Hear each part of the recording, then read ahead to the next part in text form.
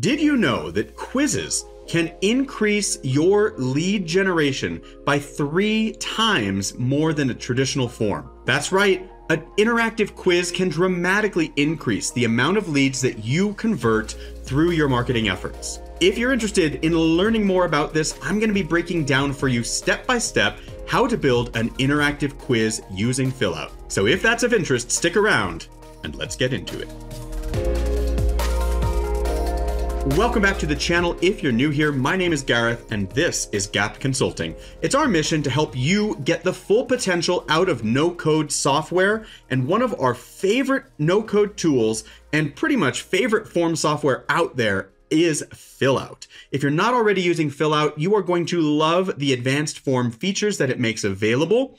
But in this video, we're going to be focusing on one particular feature, the interactive quiz option. This is more than just a standard form. We're going to be creating an interactive quiz that scores the user's inputs and essentially generates a specific output for them based on their answers. As I mentioned, this can dramatically increase your conversion rates, and we are going to be breaking it down step by step. But before we get into this, I first want to invite you to join me for some automation training. If you're new to no-code tools, you are going to love the amount of heavy lifting that automation can do for you in the background. Grab my free training, gapconsulting.io/webinar-registration. You'll get immediate access there and learn the basics of putting together some no-code automations yourself. But without further ado, let's hop on into my screen. Here I am inside of Fillout. I encourage you to follow along with me if you already have a Fillout account. And if you don't, consider signing up for one using our affiliate link. It's a great way for you to show some love back to the channel here. So here I am, I'm inside of Fillout, and it's time to make a new one. I need to create or make a Fillout. And from here, I'm asked if I want to automatically sync up or connect with a third-party app like Airtable or Notion, or if I want to start with a template, or in this case, what we're going to do is start with a blank form. Now I can choose a theme pretty quickly. Nice little themes. We can always update this later if we want to make changes, and then we can create the form. So what are we going to call this form? Well, let's imagine that we are working with Emma. If you're not familiar, this is a mattress company, and we can imagine a lead generation quiz that identifies what kind of sleeper you are. Maybe we've identified, 4 different types of sleepers, and based on the type of sleeper you are, we might recommend one mattress over another. So let's go into Fillout and call this Emma Lead Gen Quiz. And we'll continue. Easy enough to start. Now we're going to head over to settings and come on down on the left-hand side here. We're going to activate quiz mode. So you see that this will make the form a scoreable quiz, useful for educational tests, lead quizzes, sharing content, and more. By the way, if you need to see this in writing, you can just access help here. This is going to take you directly to Fillout's support article on this very topic. But we're going to go ahead and enable quiz mode here, and we opt to either yes or no, show correct answers after each page. So if you're using this for educational purposes, or maybe you have some sort of accreditation process that people are going through, you can keep this toggled on, which means that after someone submits an answer, you will then highlight the correct answer and say, this is the correct answer. You either got it right or wrong. Now, alternatively, we can toggle this off because in our example, there is no right or wrong type of sleeper. So we're going to imagine that we have a couple different questions that are going to rank somebody in terms of whether they prefer soft or harder mattress. So we'll keep that setting all good from there, and we're going to head back into the form itself. Now, when we're building our form, on the left-hand side of the screen, we have all the different field types. So we can have a bunch of different options in terms of the types of questions that we're asking. Let's imagine that we want a drop-down question. We're going to say, which sounds better, feathers or bowling balls? And somehow we're going to relate this to, if they say feathers, then we think they might want a softer mattress. And if they want bowling balls, then we're going to go with a heavier mattress or a harder mattress. So we can make a drop-down question here, and we can come into the header and rename this, and we'll say, what appeals more? And then on the right-hand side, we have all of our options for this field. So I can say feather, I can add bowling ball, I can add additional options as well.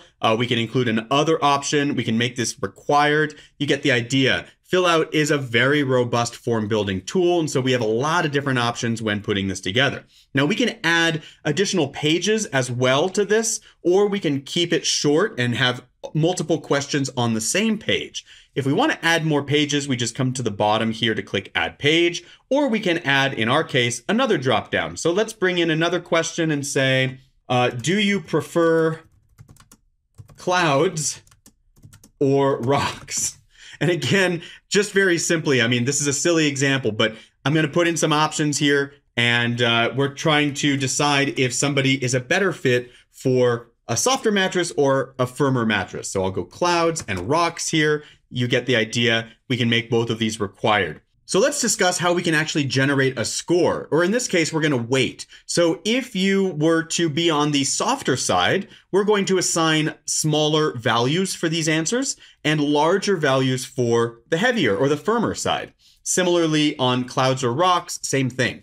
So in order to access this, we're going to go back to our settings here and go back to quiz mode. Now you can see the questions that we've put into the form, and we can come in and set answer keys for this. So we'll toggle both of these on, and we'll say if they say feather, they'll get a score of 1. If they say bowling ball, it'll be a score of 10. And we will say done. Now, down here for clouds or rocks, we'll do the same thing, but let's suppose that we want to add more weight to this particular question. So we might say, hey, if they say rocks here, we're going 15, and clouds will stay at, I don't know, 2, for example. So now that we've established this, our maximum score, again, here is 15, and over here for this first question is 10. So a total possible of 25. So let's say for us, we wanted to make the cutoff 16. That way, if they said that they prefer a feather here, but over here for the second question, they prefer rocks, they'll have 16. So in that case, we would say, we're going to send you in the direction of a firmer mattress, and anything that is 15 and below will go to a softer mattress. So how do we do this? We can go back into our form now and set up pages. We can have different ending pages depending on the value. So we can add another page here, and we will set up another ending page. And let's name this one firm mattress, and continue here. And over here, we'll go into our other ending page, and we can update this, rename it actually, and we'll say soft mattress. Now it's time to set up a little bit of logic. So we can go into the logic on the bottom right here, and we'll set up, just click and drag our second option, and we're going to drag this page down here. But we need to set up these conditions. So this particular one here, this is the default condition. So if none of the below conditions, everything below it, if nothing is met, no condition is met, then this will default to going to the soft mattress. But in our case, we want to set up a condition that says, hey, if that score is 16 or more. Well, this variable for score is automatically created for us down here in the quiz section. So all we need to do is select here, and you can see score/max score. We can also access the max score, which in our case is 25, or we can access the score, the current score of the user. This can also be displayed at any point throughout the form so that you can show people how they are doing as they go through the quiz. So here we go. I'm going to say if the quiz is greater than or equal to 16, that's going to be our cutoff. Say done. That will get you to the firm mattress output. And if you're below that, 15 or below, you're going to go to the soft mattress. Now we can X out of here and drill into these and say, maybe we want to remove this quiz score, but instead we want to say, we recommend a soft mattress for you.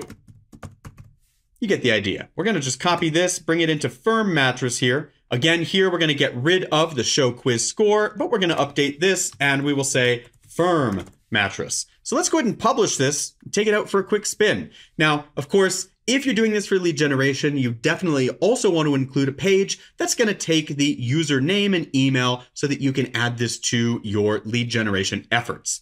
But for our example, we just want to see that score get properly loaded up and make sure that we're directed to the right place in the form. So let's answer for soft. We like a feather, we prefer clouds. When we are ready, we're going to go to the soft mattress final page. Alternatively, we can take the quiz from the other side. Let's say we prefer the bowling ball And rocks, well, in this case, we're going to go towards the firm mattress. So you see how we can generate these answers, but if we're collecting emails as well, we can always then also send automated outputs to these emails. We can say, hey, you scored for a firm mattress. Here are some resources that we would recommend you check out next. So we can really customize the user experience based on the answers we got from them in our lead generation efforts. Of course, as one final closing thought, we could also include these links on the ending pages themselves. So we can come in quite easily and add additional links or redirects and say, hey, if you'd like to find more information for firm mattresses, we could add a redirect here to a particular part of our website or another website to get them set up with the proper resources given the answer they put together. So lots of options available to us here at Fillout. I know we went pretty quickly in this video, but I hope you got a ton of value from it. If you did, please give us a thumbs up and subscribe to the channel. Of course, if you do have questions we did not cover, swing by our website because we have a ton of additional resources available there for you. But most importantly, keep on building.